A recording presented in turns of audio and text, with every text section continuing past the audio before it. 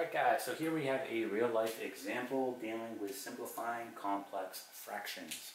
Okay, so this builds off everything we have been learning. So let's go ahead and read the word problem and then we'll talk about how we're going to set it up. Okay, it says a train averages a speed of 20 miles per hour to its destination with cars and 30 miles per hour back without cars. They want to know what the average speed of the entire trip was. So they want to know the average speed of the train throughout the entire trip. Okay, so what we have to do is start defining some of our knowns. And this can be the hardest part about kind of picking apart word problems, is trying to figure out where to begin. So let's determine, okay, the total distance here. What is going to be the total distance? So we don't know the distance, okay, but we know it went to its destination and back, right? We know it went to its destination and back. So if we just call the distance d, we can say that the total distance is going to be 2 times d, right? There and back. That'll be 2 times d. So I'm going to go ahead and write that out so we can go ahead and define that. So we can say here total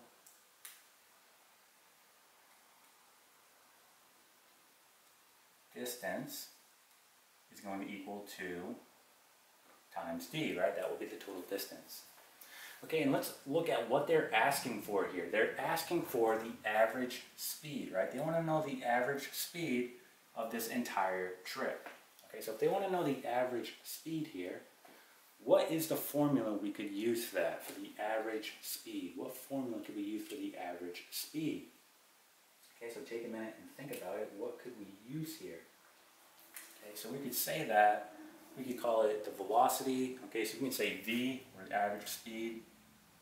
So we could say v average is going to equal what? How do we get the speed here? Well, it's going to be distance over time, right? So we can say distance over time. Well, we have the total distance, right? It's right here, 2d. So we know that this 2d is going to be put on top for our distance. However, we don't have the time. How can we figure out what the time is going to be here? Think about this. We're given the following information. It says it goes 20 miles per hour, right, going there, and then 30 miles per hour on its way back. Okay, so we have miles per hour. How do we get that so it just says hours, right? Because we want time here. We want to know the total time. Okay, so how do we get that? Well, think about it. D here is going to represent a distance, right? Or miles, right?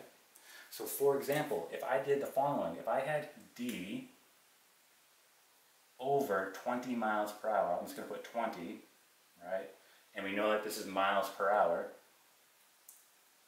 Okay, if d is also miles, okay, the miles will cancel out here and we're left with hours. So for example, what you essentially have here is miles over miles per hour, okay, because that is what this 20 is, 20 miles per hour, and d we determined it's going to be a distance, so miles. All right, well these cancel out and you're left with hours here. Okay, so think about this. Knowing that, if I do d over 20 plus d over the other known, which is 30 miles per hour, that will give me the total time. So this will equal total time. Okay, so if I do the total distance divided by the total time, that will give me the average velocity, okay, or the average speed.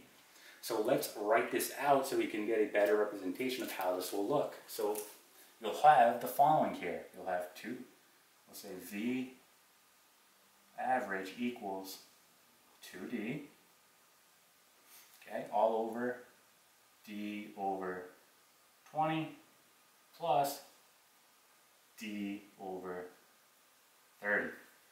Okay, so you have that. So we have to solve for d here.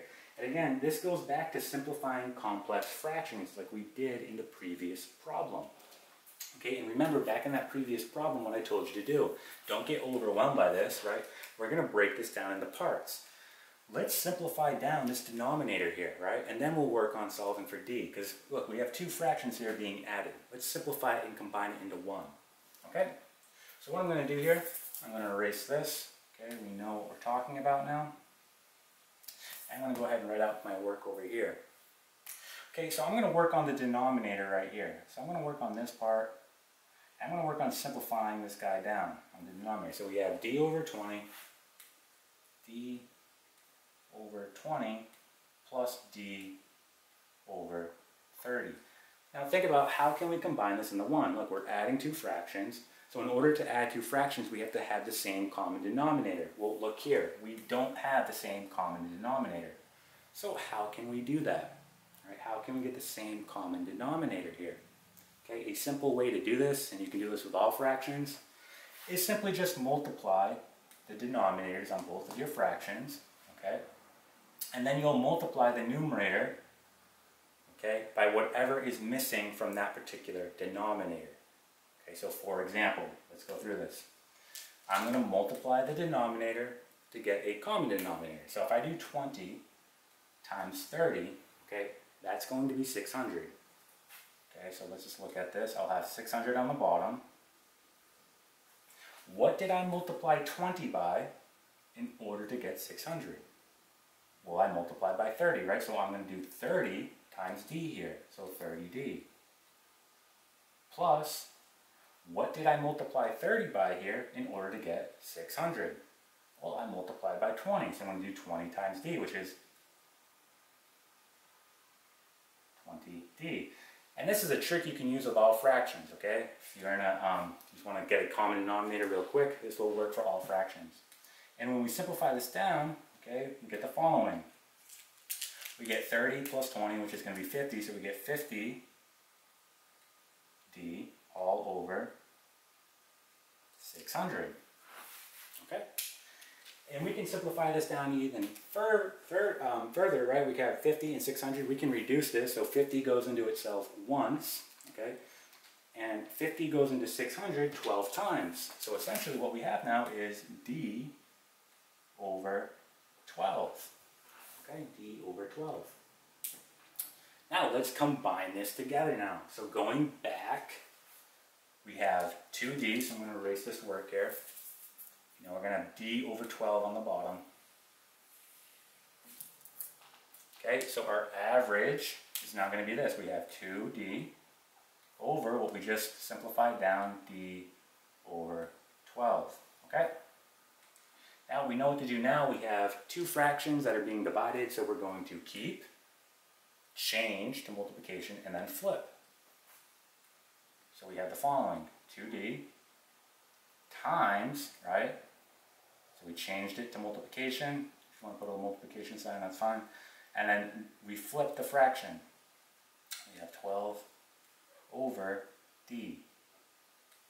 Well, look what happens here. The d's cancel.